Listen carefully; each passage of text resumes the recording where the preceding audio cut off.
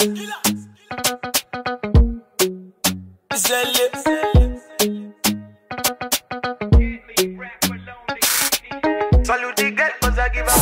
guys, this is DJ Kiky. Keep watching QPM TV.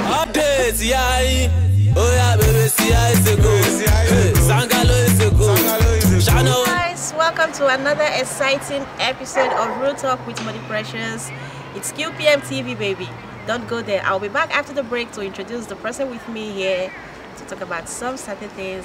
You know how we used to do it. Don't go nowhere.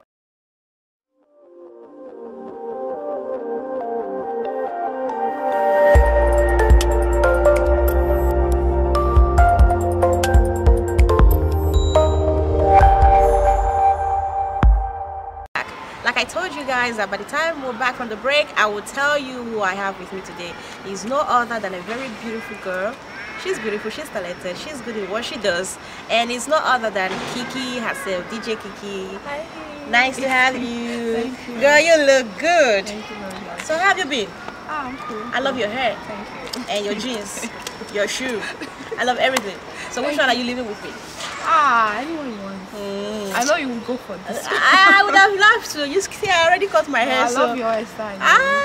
People say that all the time. Thank you, thank you. So before I move into the main thing, who is DJ Kiky? DJ Kiky is just a normal person with a big passion. Yeah, passion for what? For DJing. Okay. DJing, Really? So if you ask to describe yourself with one word, what would you say you are? Wow. This one is big. One word. Just one. I would say I like to. Which word can I use? A hustler? Yeah, Or- hustler. Probably hustler, yeah. Because like I like doing things that are different from the normal. Okay. So let's say hustler.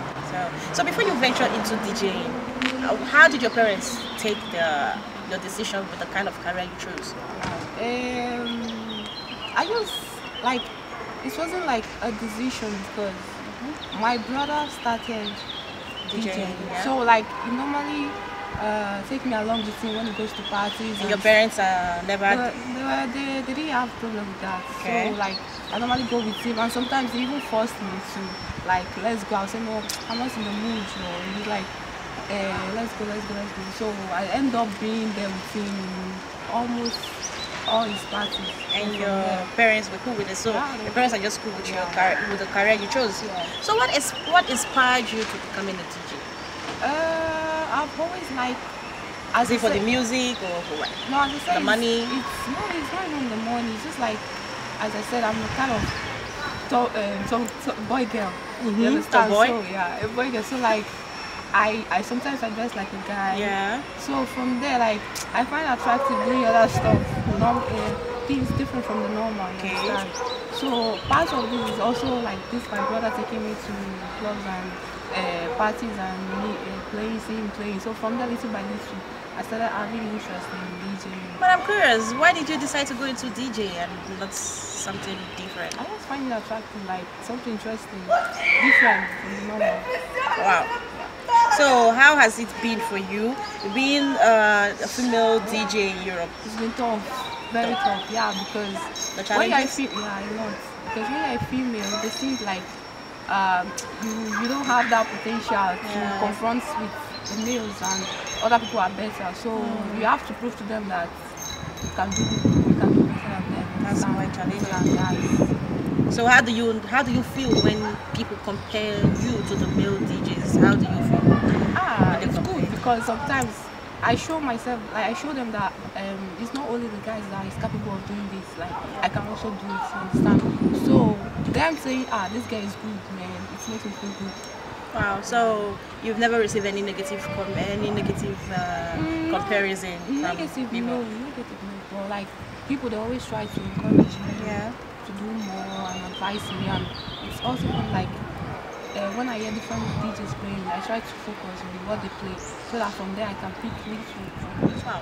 Have you ever felt disappointed? Like when I play? Yeah, when you play?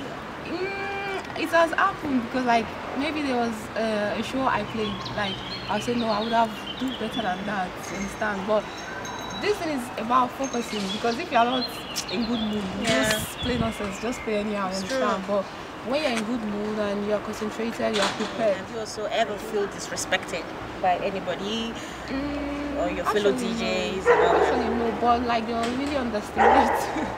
Underestimate you are being a female. Wow. Well, I can't understand, but I can imagine how it is. Because, like, for example, now you have a guy and you guys are playing in the same place. They feel like, this one so what you are doing to demonstrate, it's about believing in yourself and knowing that you can show them that you are capable of doing it. Even if it's like 5 minutes they give you, just give them that's 5 minutes. You have the best. So do you think you get enough credit as a female DJ in the industry? Yes. Let's say the fact that I'm a female is also helping me. Really? Helping you in what way? Helping me, why I say so is you're beautiful? Yes, so. And they always see guys, like in Italy, they always see guys as DJs, but when you come out to be a female and you dressing all sexy and all that, and everything, flipping your hairs on flick and all that, all this long so it's something different. I like it. That's right more. Yeah. So how do you generally handle your male fans?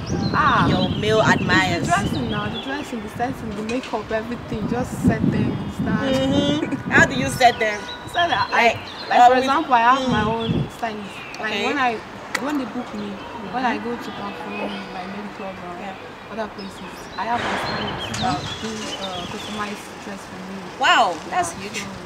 Her name is Flixby. Flixby Culture. Hello, Flixby. She does very nice clothes, understand? So like I still try to help her. Like, I think you should introduce me to her because I think I need some customized. No, I will. She's very good. I hope she doesn't charge too much. No, there is money hardly come by these days. So she doesn't charge that much. If you aren't a DJ, what else will you be? I think I would be a singer. So basically you love music? Yeah, I love music because I've always been singing in the choir.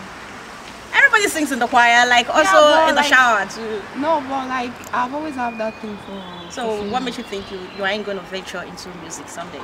Aren't you like it might happen though. It might happen. Of course, I think nowadays DJs are beginning to go into singing. Let me just start by DJing. Like when I get to that point, then we'll see how it goes. So last few months back, I believe that was January.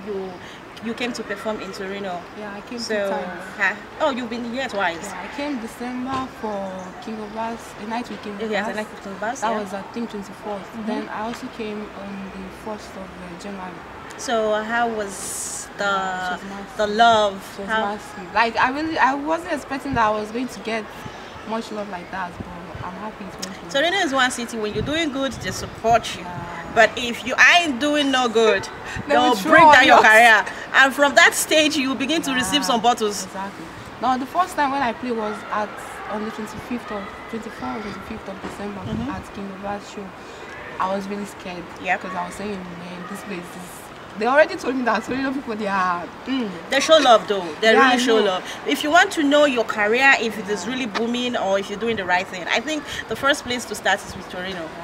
Because while you're on stage, they tell you you're good.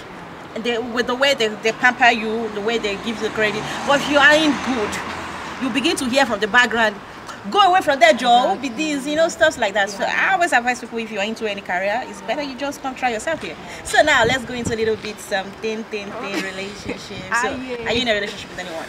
No. Why are you looking at me like that? The cameraman is smiling.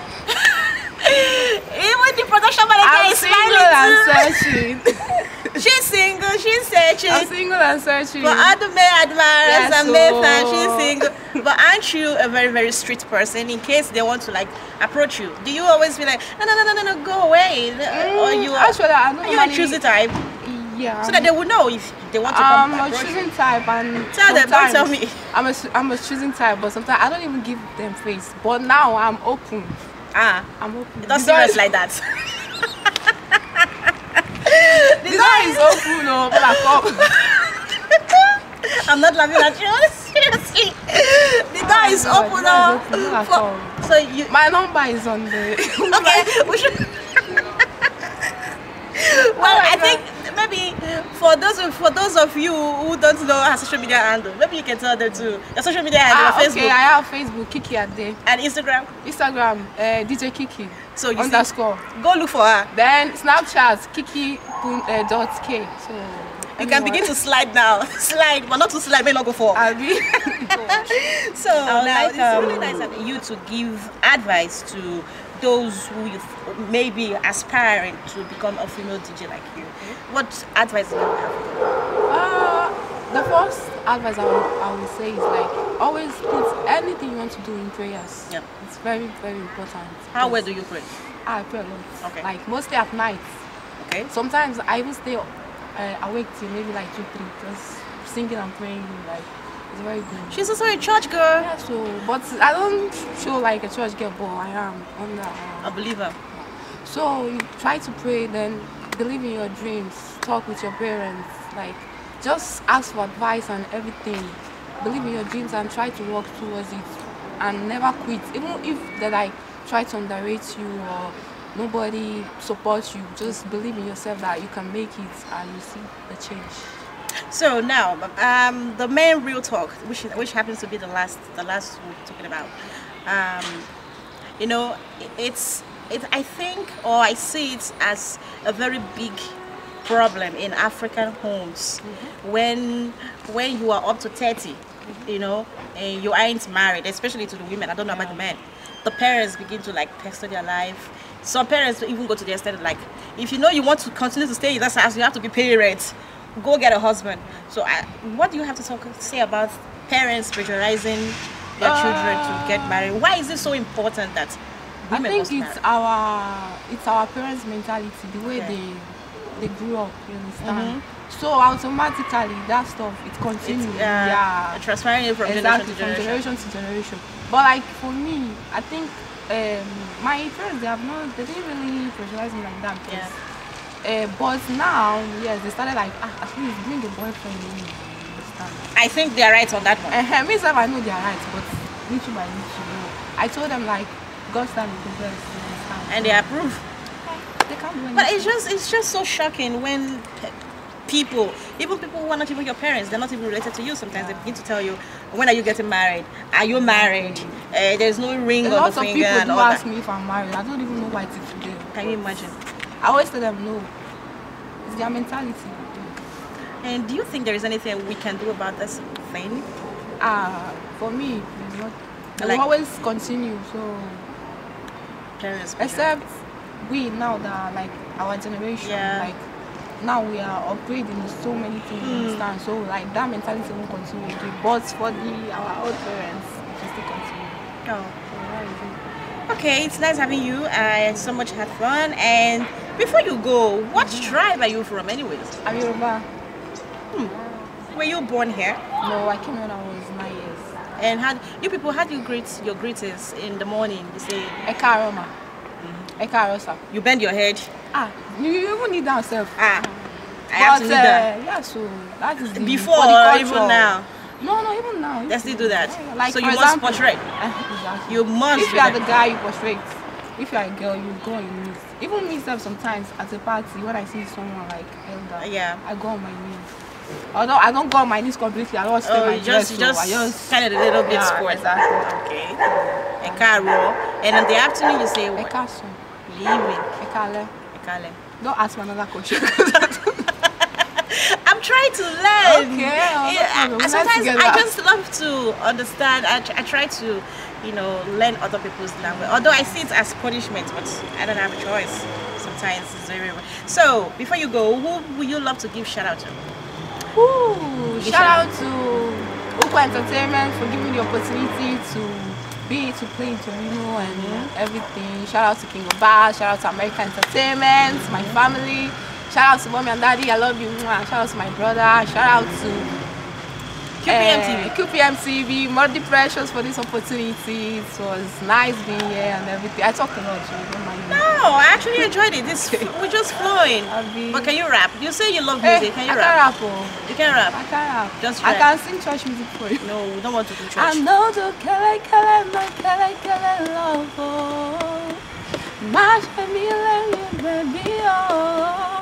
QQ, scratch and all that. Oh, it's nice having you. Thanks so much for coming. I had fun. Please keep subscribing, and again, please also please follow us on page and share with your friends. Please. You guys have been so marvelous. You've been so wonderful. The love under 1 month with the page has been amazing. I didn't even expect it. Well, thank you guys for all the follows on different social media platforms, Instagram, Facebook page, YouTube. I really appreciate it. Please keep doing that and let God keep blessing you. Until I come your way next time with another favorite celebrity, don't go nowhere. It's still your girl, Muddy Precious, QPM TV.